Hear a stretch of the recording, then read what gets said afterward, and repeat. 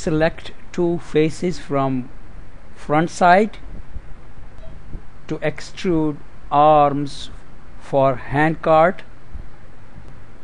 go to the Edit Mesh menu and choose the Extrude command.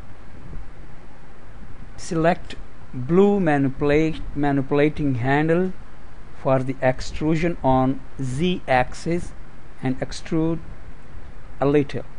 It is the time you will have to show your wheel. You may find any of your items by opening the outliner from the window menu. You have all of your items here. We have the name of Polysurface 1 in blue color.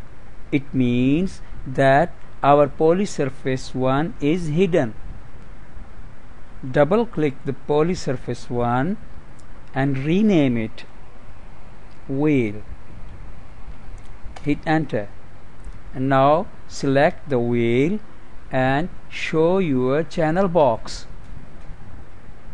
and from channel box change the visibility of your wheel from off to on, or simply put here the figure 1. Hit enter.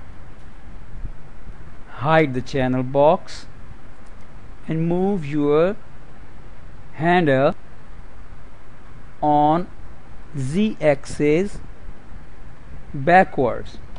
Scale your handle and resize it. View your work from all sides and just adjust your handle to the wheel. At this point again you need to soften your edges. Go to the select menu and choose the select edge loop tool. Just double click the edge what you want to bevel, and go to the Edit Mesh menu and choose the bevel options. From here reduce the width of beveling and hit button of bevel. You still have the edge loop tool with your cursor, so again double click the inner side edge loop and bevel it. Oops, your loop was not selected, so undo your action. This time select one by one 3 of the edges and go to the Edit Mesh and choose bevel.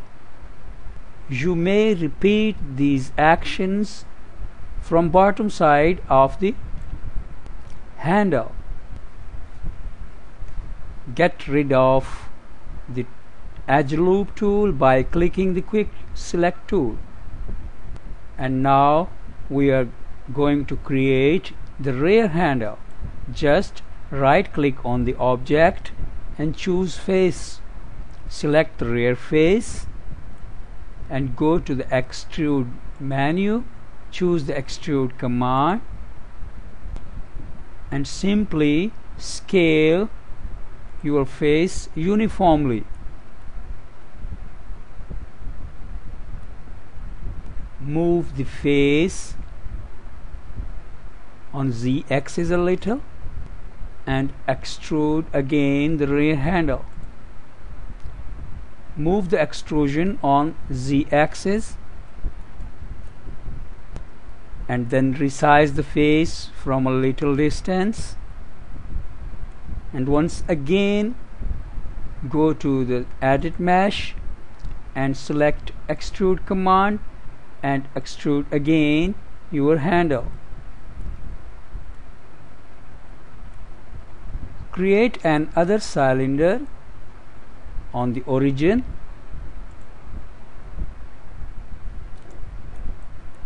Reduce, rescale its size and fit it into the wheel like an axle. At this stage, simply duplicate by pressing the Ctrl D on your keyboard the cylinder and move the cylinder on Z axis towards rear side backwards and reduce the size of the cylinder in length on X axis. Your handcart is ready. Just combine 3 of the objects of handle.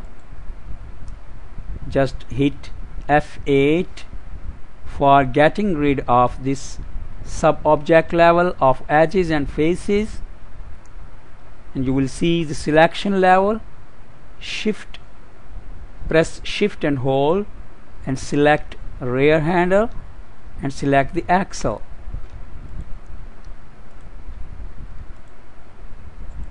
And then go to the mesh menu and choose combine command. You have combined 3 objects into one. Get the rotate tool and rotate on X axis your cart. Here we go. Your handcart is ready. Thank you very much. In the next lesson, we are going to make an animation with the help of expression editor on this handcart. Thank you very much.